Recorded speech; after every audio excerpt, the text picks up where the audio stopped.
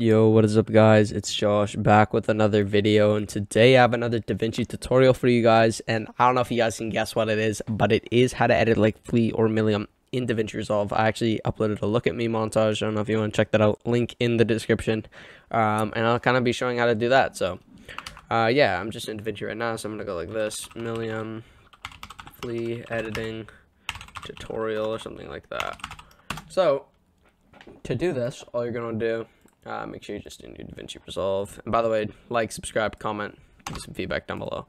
But here we go, 60 FPS, whatever. You guys know how to do this already. I'm gonna put the video monitoring down to 720p 60, so it doesn't like lag as much. So yeah, make sure you're using optimized media. Mess around with those settings.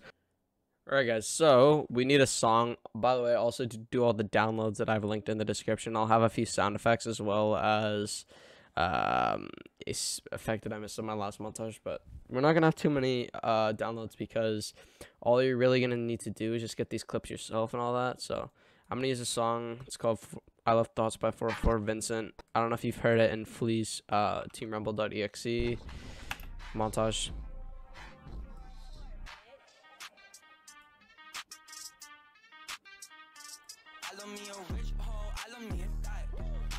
So I'm just gonna cut it down to right here.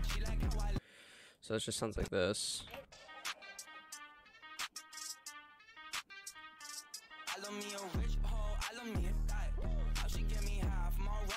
So right here, we already know we have a ton of potential for a cinematic right here. So we'll have a clip right here, and then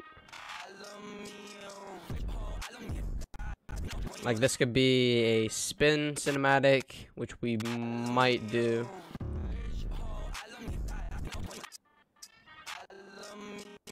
So it's gonna be like 1, 2 into the shot. So to do this, all we're gonna want to do is I have this in a folder in my Fortnite thing down here, 7K montage. I have the clips and cinematics. So the first clip right here, and then cinematic. To do this, all you're really going to want to do is just get your clip, and then all you really have to do to get the cinematic, it's pretty easy. You just have to get the replay, just go into the replay for that specific one. And then however cinematic you want to do, there's other tutorials how to do replays. I might upload another one how to get cinematics specifically. So here's the beat right here. We're gonna do when we hit the siphon, and then we're gonna cut the clip where we want to have the cinematic start. So right there is about good, and then we're just gonna drag this out like that. So this is what it looks like so far without the cinematic. We're also gonna make sure that we have our proxy mode set to quarter resolution.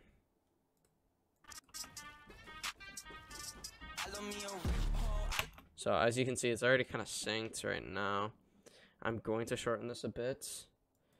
You don't really need to make it perfect. It's a tutorial, so I mean, it doesn't have to be exact, but.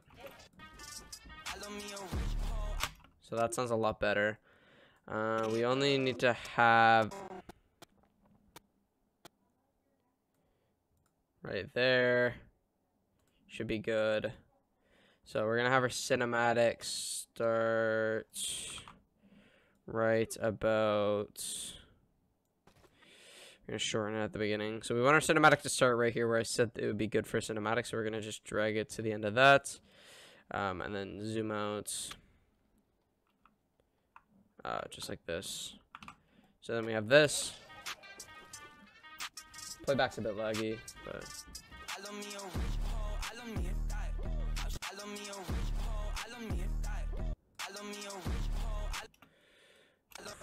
Boom, boom. That should be good. We might make it a tiny bit short. Okay, so for this one, we're just gonna get our cinematic, which I already have right here.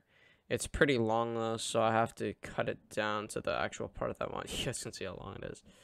But the part that it starts is right about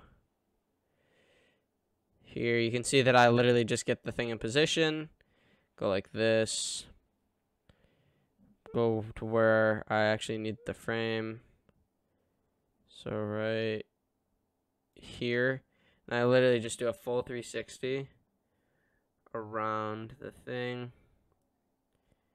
Go back, so we're gonna stop it right there. Cut this out.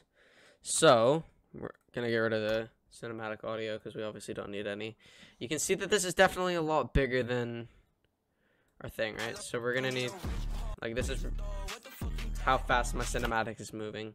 So we're gonna want to go into our retime controls, and this is gonna be super laggy, so I'm not gonna try to do the playback while editing. I'll just do it, show you guys how to do it, and then I'll show it in a render. So anywhere in the clip you want to add a speed point, and to move these speed points around, you can just go like this at the bottom just to move their placement. Or if you want to make them faster, you can grab the top of it and just shrink it down. So as you can see, the speed set to like 1000. You're going to want to set the speed to like 5000.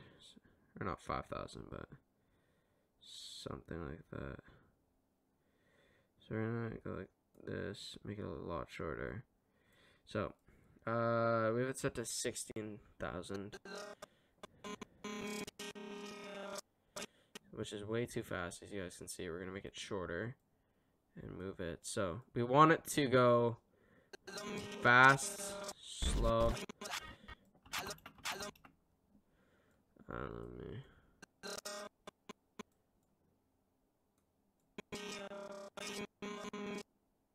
So we want it to slow down right here.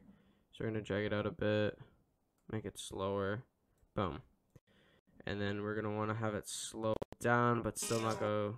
So we're gonna add another speed point right here. We don't want it to go too slow, so we're also gonna make it like pretty fast percentage-wise, but we're not gonna make it that fast, if you know what I mean. So for this one, like half speed, so around 3000 ish. We're gonna drag it in. So then right here, you guys can see, just to adjust the end.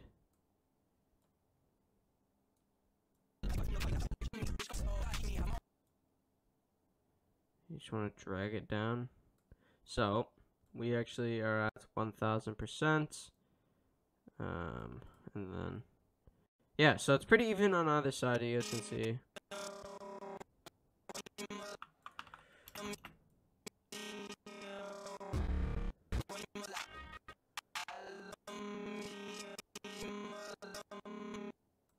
We want to have the slow point right here. Then we're going to have it right there. So perfect. That should be. Yeah, that looks fire. So it's pretty laggy right now, but you guys can see it goes. He goes me. So we're going to have it slow. And then boom. So that's that. Which is kind of fire. We got the first clip technically. So if you've made it this far in the tutorial, good on you.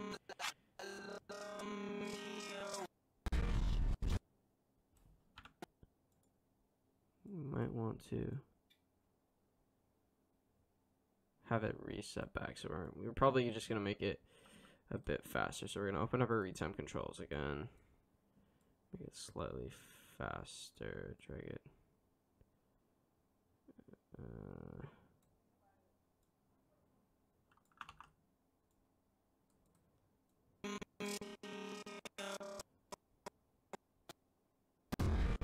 There we go. So the only thing we want to do now is, you notice that Flea does kind of like a slowdown after his cinematics. So to do this, it's actually called time ramping. But we're obviously going to do a ramp in the opposite direction. So to do this, you're just going to want to go into your retime controls, and you can turn, doesn't really matter. You make sure you're in your first frame, go like 2 frames, add a speed point, 2 frames, speed point, 2 frames, speed point, 2 frames, speed point, 2 frames, speed point. So it's kind of like this.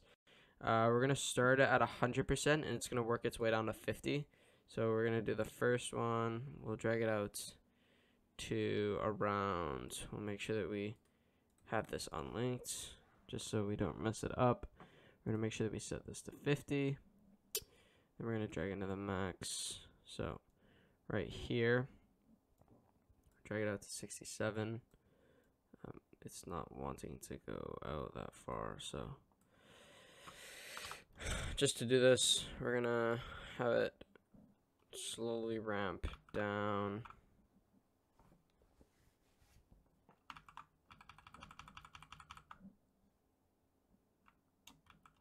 Alright guys, so pretty much something you notice Flea does is he does like a bit of a slow-mo after the clip. So just to do that, it's called time ramping. We're not going to do too much of time ramping, but we're just going to go like 2 frames from the beginning frame, add a speed point, and then another 2. And we're just going to go like this. We're going to make sure our clips are unlinked. Just to do this, you want to drag it out to make it 67 or something. So it goes 100 to 67%, and then the remainder we do 50%. So that way it just looks like this. I'll show it to you guys. You see, so it does its cinematic.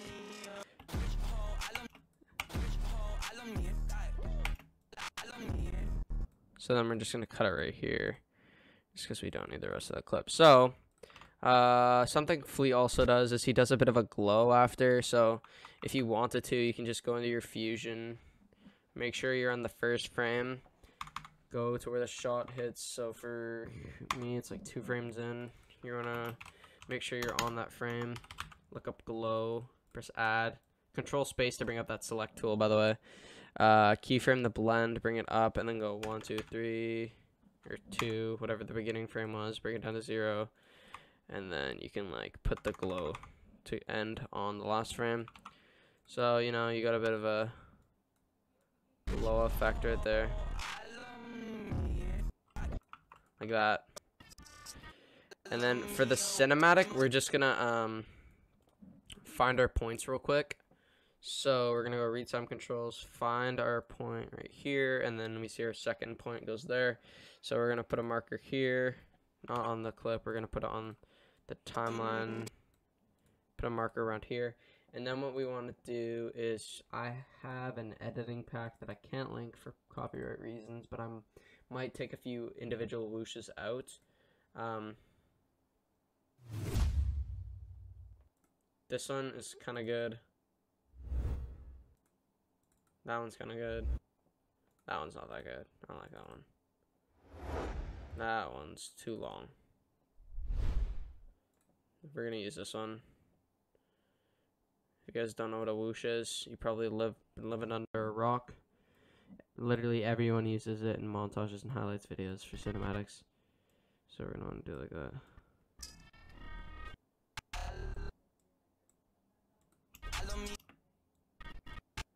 We're gonna boost the audio real quick. So it goes like this, swoosh. And then we're also gonna toss the same one down again, but on the second one. So we landed up with about a few, and so it's gonna be like, and then if we want to, just because we could also use, sorry, I just hit my mic, like a shotgun sound. So for me, I used a spaz in this, so I'm just gonna drag a spaz shot. We're gonna see the frame where the shot hits right here. Bring it down, bring it down, bring it down, fuck. And then we're just gonna line it up like this. I'm gonna turn off magnet tool real quick so I can line it up, boom. There, you see that?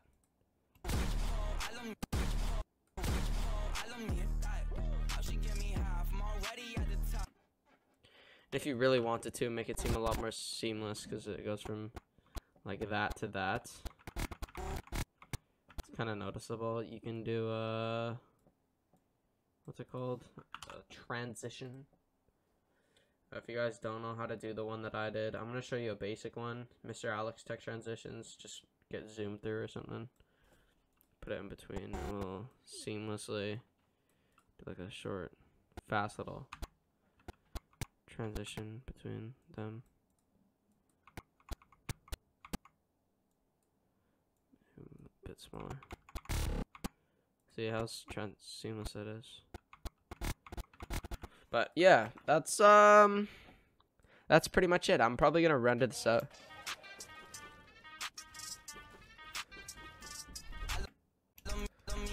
It'll look a lot cleaner when you guys see the actual preview. I'll put it at the beginning. But also, the last step along this way to make things look a lot cleaner, especially your cinematics, if you're using cinematics in your montages, put an adjustment clip just over top of it. You can adjust it about halfway over each clip. You just want to have it so there's enough room on either side. Go about 5 keyframes to the left. Make sure you're on the one in between.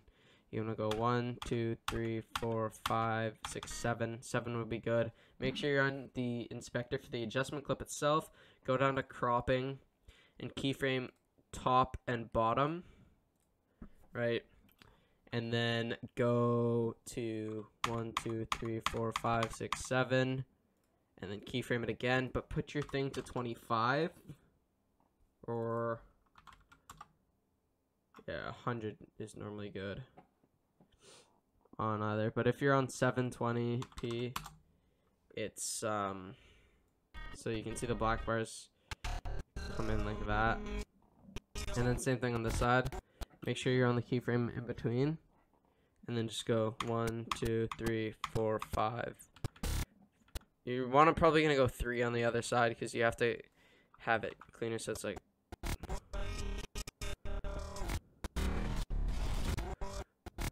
Tell me that's not clean, come on. So, it's like that, boom, black bars come up for your cinematic, then go away for the end of it. Something else you could also do for this itself is go into the fusion, and it's a little trick that makes it a lot smoother, I guess you could say.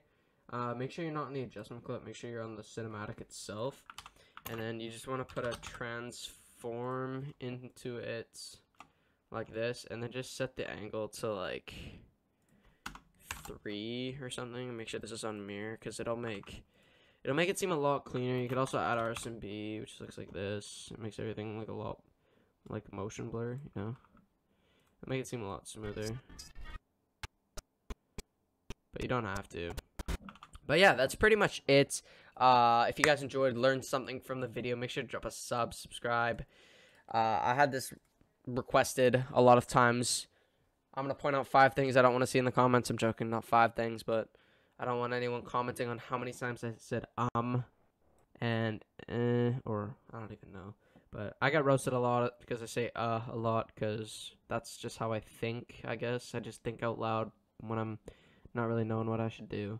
But yeah, if you guys enjoyed, subscribe, like, comment, give me some feedback down below. Could we hit, let's see, 300 likes on this video? That would be amazing.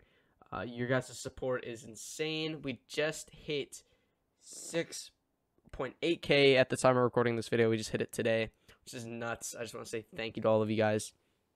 And if these videos help you out, make sure to share them to your friends that you know that could use this video. But yeah, I'm going to go render this out and get it ready for you guys to preview. And yeah, hope you guys enjoyed. I'll see you guys later. Peace out.